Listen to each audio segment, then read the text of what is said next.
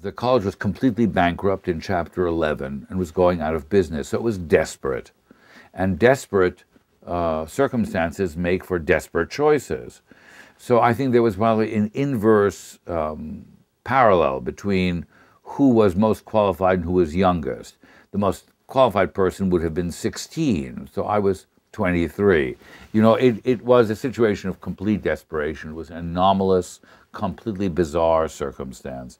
It was an artifact of a strange moment in American history between the baby boom of the 60s, the civil rights movement, the Vietnam War, the draft, and all the chaos of the late 60s and early 70s. My career is a function of a random fallout of that period. How to do the right thing when you don't have the resources, and when everybody is only interested in becoming richer. You know, I've lived in an institutional culture where we measure quality only by wealth. We think a place is good because it's a big endowment. We don't care what it does or whether it contributes to culture or to education in the nation. We have a terrible elementary and secondary school system. Bard happens to run 2 public high schools, has the largest prison education program in the country. It runs a middle school and teacher training program in the poorest agricultural district in California. But it's a very poor institution. Where are all the rich institutions? What are they doing about public education? What are they doing in the national interest? What they're interested in is their country clubs. They want to have just a big endowment. So we, as a culture, have permitted them to measure quality by wealth. The larger the endowment, the better the place. The reason people think Harvard and Yale are important places, they're great universities, no doubt about that. But what really sticks in people's mind is that they're rich. When you go to small colleges that don't have university faculty and research programs, you know, they're ranked by third-rate news magazines primarily by their wealth, not by the quality of what they do. So the toughest job is to go against the tide, to innovate in education, in the arts, in areas where universities should make a contribution. You know, we have these international programs in Russia. We're now taking responsibility for the American University in Central Asia. We do a lot of things. Prisons is the thing we're, you know, perhaps to some best known for, because it's the largest college degree granting program in the country. Why are we doing that? Well, it's creating a culture and finding people of great quality who are willing to do that, building a college where learning and not fraternities and football and sports and kind of vulgar social life is the primary aspect of undergraduate life, to focus on undergraduate learning. Running a college where the values of education, the love of learning, and public service are a primary aspect of campus culture. That's the hardest thing to do, because you're only measured by business standards, not by quality, not by what you do, but how wealthy you are. So it's as if a hospital were around the corner and you were a patient.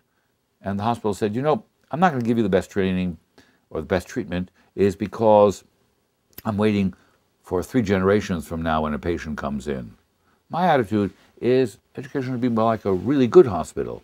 Our primary obligation is to the patient who comes in now, who's sick, who's right before us. Our obligation is to the students we have now, the faculty we have now, to doing the right thing for the country now, not being a bank to protect ourselves so that we still exist for no apparent reason 100 years from now. Well, American higher education is, by any comparative standard, more democratic than any other system of an industrialized nation. So, although it isn't as open and available as it should be, and the president is very right to try to press that agenda, it is still far more open and available than in many other countries with which we often compare ourselves.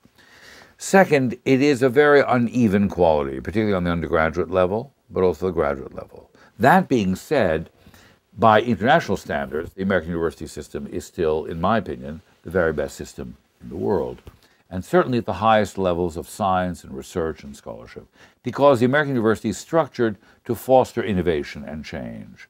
The European system is still very hierarchical and very rigid by comparison.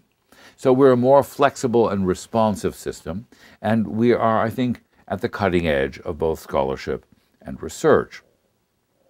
The problem is that American higher education is underfunded, particularly the state universities, and I would have wished that in the stimulus, the president would have done a new land grant act, would have really put federal money into all of the state universities directly.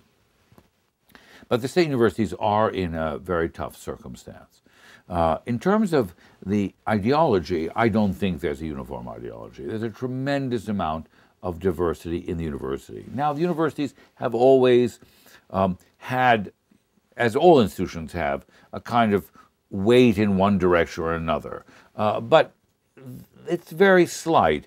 What makes a university really important is that it's an aggregate of individuals. Universities never speak with one voice. You know, most people who teach in universities are deviants.